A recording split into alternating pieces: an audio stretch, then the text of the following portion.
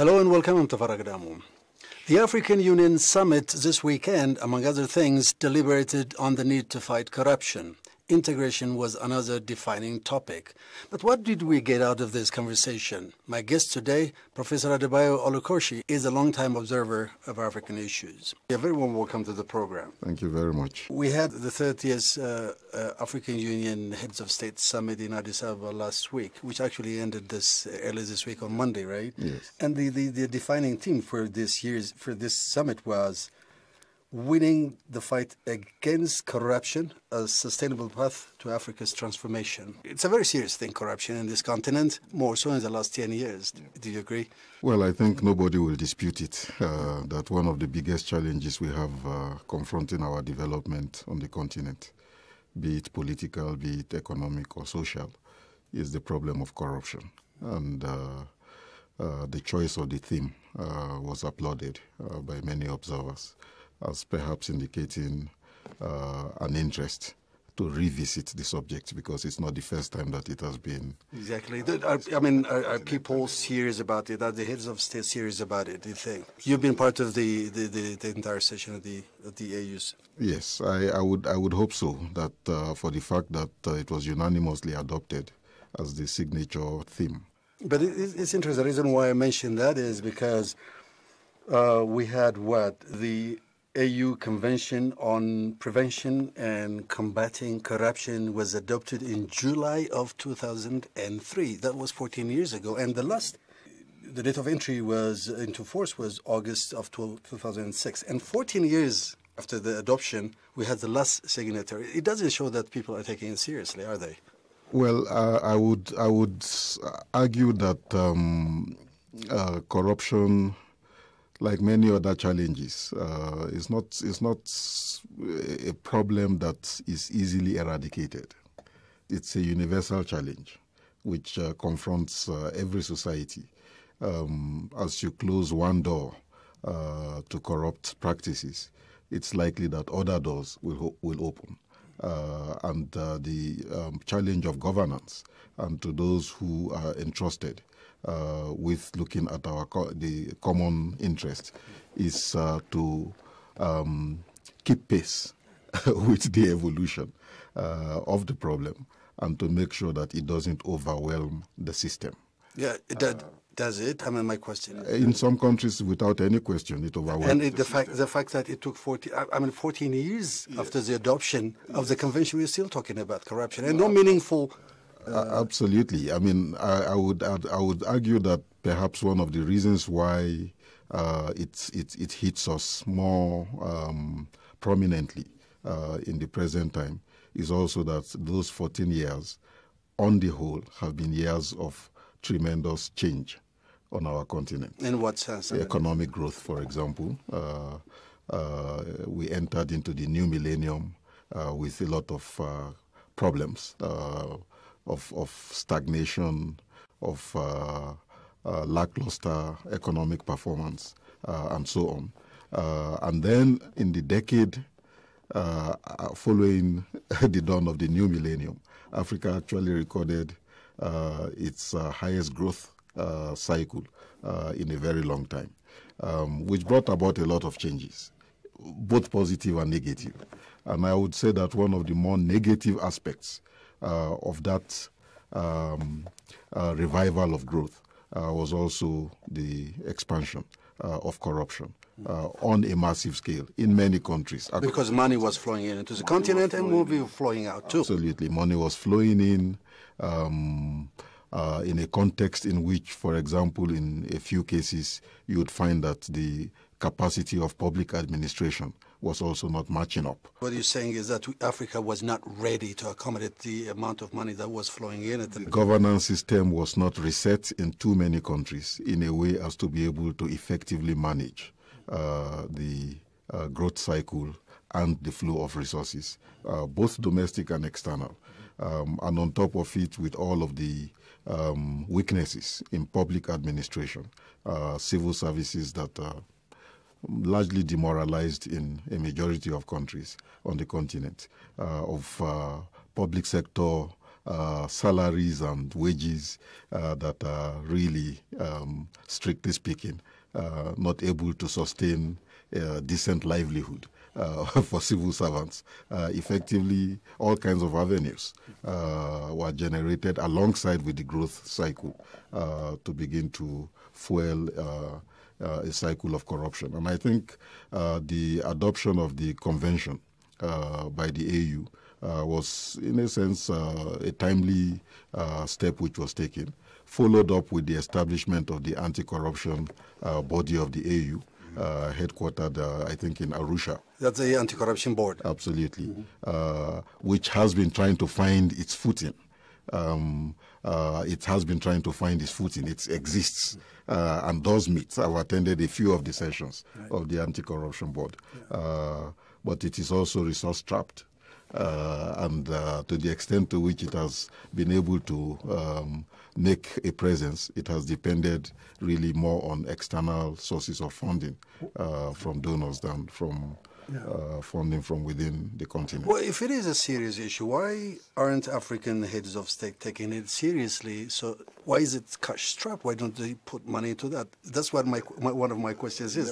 Because they simply don't take it seriously. You are right. I mean, one can draw the conclusion also, if that was the case, that perhaps they don't even take the AU seriously.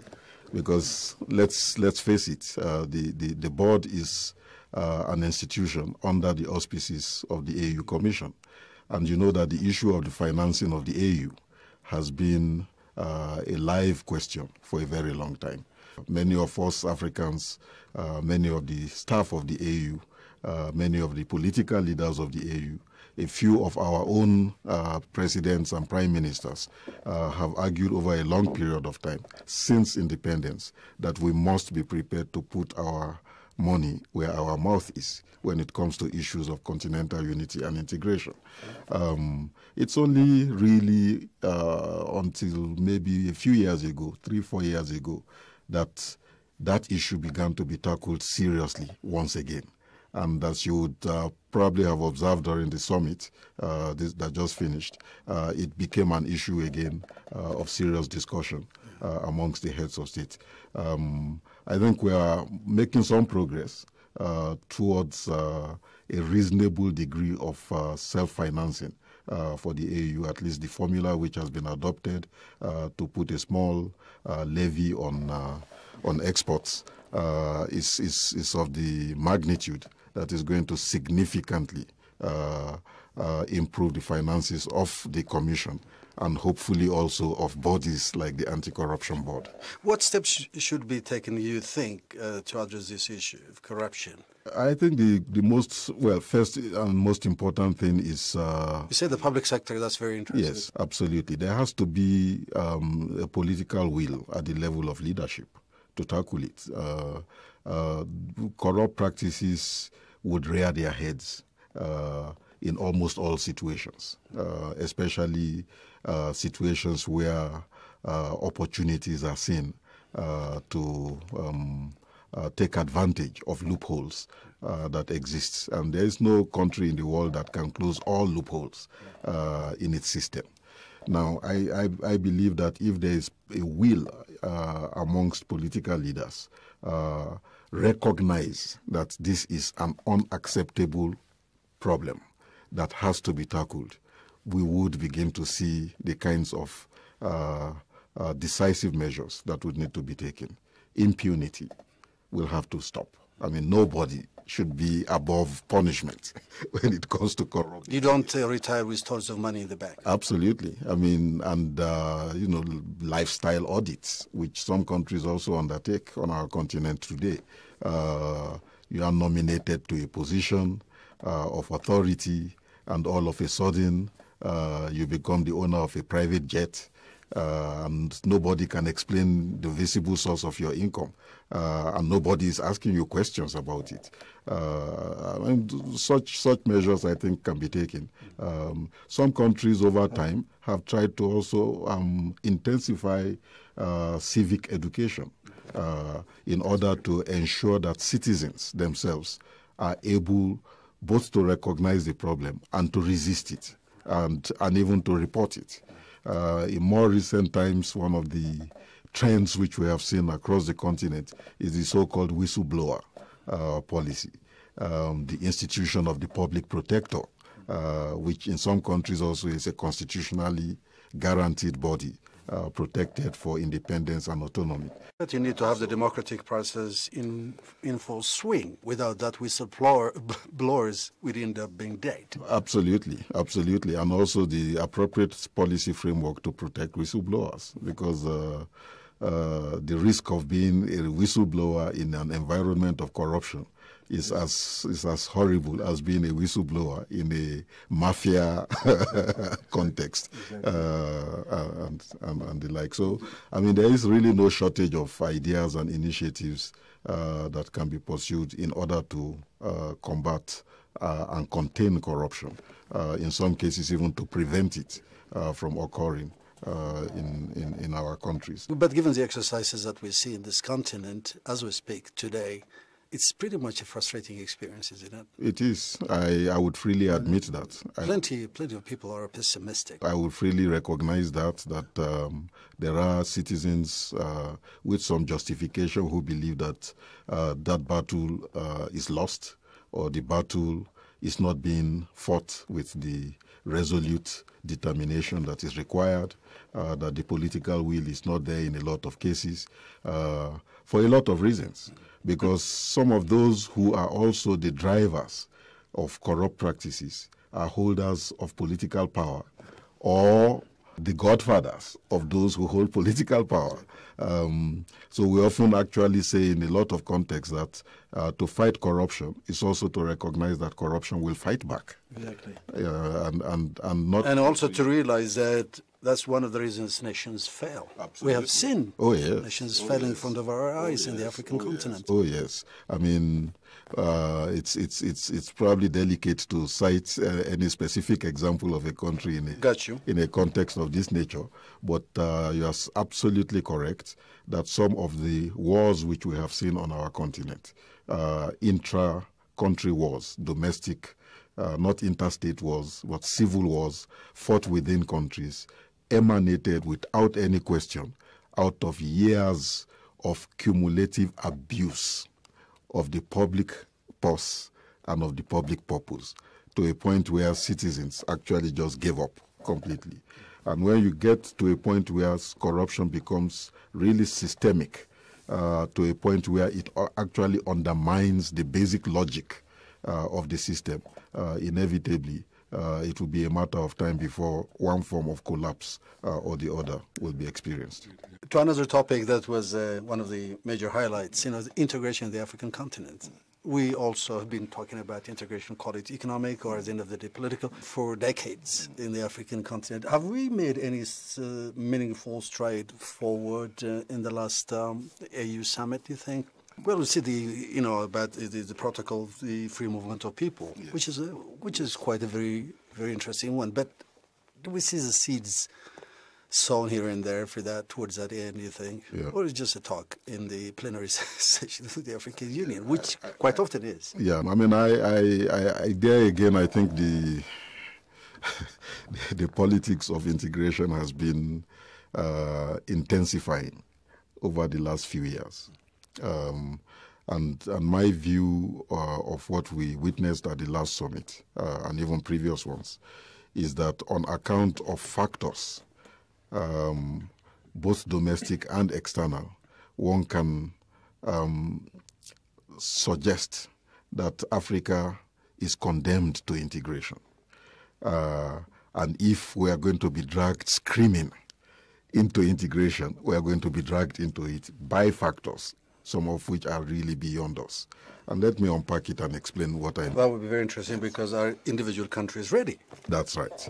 In the first instance, I think at the level of citizens, of ordinary Africans, of cross-border communities, integration has been a fact of life for a very long time. So between Djibouti and Ethiopia, or between Somalia and Ethiopia, over historical periods that go to thousands of years, there have been a flow of people, regardless of what official policy may be. Some people refer to this as the informal processes of integration, or between Zimbabwe and South Africa, Bight Bridge as the bridgehead of the flow of people. Between Nigeria and Benin Republic, you and I may carry a passport to cross that boundary. There are thousands of people who cross that boundary every day without a single passport, right? Wake up in Benin Republic, cross over to Nigeria to transact your business, run your little shop, and in the evening, walk back to your home on the other side of the border. But for that to be meaningful, yes, it has to be blessed at a higher level. Absolutely. It does help. And that is where I think at the second level, so we have that process that has been going on for a very long period of time. Now, for all of this, as you rightly said, to really translate into a dynamic force for progress on our continent, policy has to both recognize it and even encourage it. And I think some of the experiences which our countries have had in recent times in the context first of the current phase of globalization actually began to force a more serious reflection on this. How does this continent survive in a globalized world in which your ability, for example, to trade with yourself becomes an important factor of your ability to trade with the rest of the world, of your ability to encourage cross-border investment flows becomes an important element of your ability to even attract more investment into the continent, of your ability to create bigger markets. Because strictly speaking, if you remove Ethiopia, remove Nigeria, remove maybe 4 or 5 other countries, for majority of countries, their markets are really small. Domestic markets are small. And yet, we are adopting national plans that talk about structural transformation. So how are you going to achieve structural transformation and the kind of economic and social revolution which our national plans say we must achieve by 2020, 2022, 2025 on the basis of a market of 2 million, 3 million people? And I think that's what then gave some greater propulsion to the idea, for example, of the continental free trade area, to the regional economic communities enjoying a new lease of life across the continent. Uneven performance, sometimes stymied by political differences, but without a disputing of the fact that we needed to integrate ourselves economically much more. As you can see in a number of cases, even as political will and decision-making has lagged behind, we have seen even private sector operators coming in. Well, Dangote investing in Nigeria, Ethiopia Airways becoming almost like a continental airline, banks crossing boundaries, South African banks migrating northwards, banks from Nigeria migrating across all of the West African sub-region, even into Eastern Africa. Things are happening at that. But it is happening, but some of the critics of this continental integration, what they say is, including some of the issues that you just mentioned right now, is that, there is no level playing field, and without that, it would be very difficult to forge some kind of integration. So we need to wait for some time before we actually move on along that direction. I will not dispute that. I will not dispute that. And that's why I say that the political frame lags behind some of the objective processes that are already being witnessed across the continent. And I hope that with the discussions which we have had at the recent summit and the acceptance speech which Mr. Kagame delivered after his election as the chair of the Assembly of Heads of States of the Union for the next 1 year, in which he said, for example, the free movement of people on the continent is doable and is doable in 2018. Discussions. Is that a pipe dream or something that's going to be materializing in 2080? It's very difficult to do that. I mean, you have no problem in West Africa. Now, in West Africa, we have the common West African passport, right? We are barely beginning here. And the free movement of people in West Africa has been going on for a very long time. Absolutely. And it has been to the benefit of the region as a whole. Exactly. But here we have yet to get into the discussion. Well, I don't want to be pessimistic about it, because this is one of really my most passionate areas of concern and of interest. So if you take a country like Rwanda, which also for many years now has had a policy of visa on arrival for Africans. Mr. Uhuru Kenyatta, following his re-election, also made a pledge. The president of Ghana made a pledge. Africans who come to Ghana can get their visa on arrival. You are seeing change taking place. Mauritius, if you are an African and you are not staying more than a certain period of But don't you think this is an overblown optimism when the president of Rwanda, Mr. Paul Kagame, said it's doable in 2018? Maybe it's also not a bad thing to dream. Now, remove your NGO hat. You are the executive director for the Africa region of International IDEA. Remove that NGO hat that you are wearing. As an African, what do you think about 2063, Agenda 2063? Certainly, you're not a pessimist, but but you're not that optimist either, are you? Well, I'm not a wild and baseless optimist, but I think I haven't also participated in some of the debates around Agenda 2063. One of the points which I always emphasize in celebration of the adoption of the agenda was that for the first time in the history, at least recent history of our continent, we were able to adopt and unite behind a common program with very clear pillars and with milestones around what it is we should be achieving. It's obviously going to require a lot of effort to implement, including a coordination capacity, not just at the national level, but at the continental level to drive this. It will require a lot of political will, that it doesn't simply then become a slogan.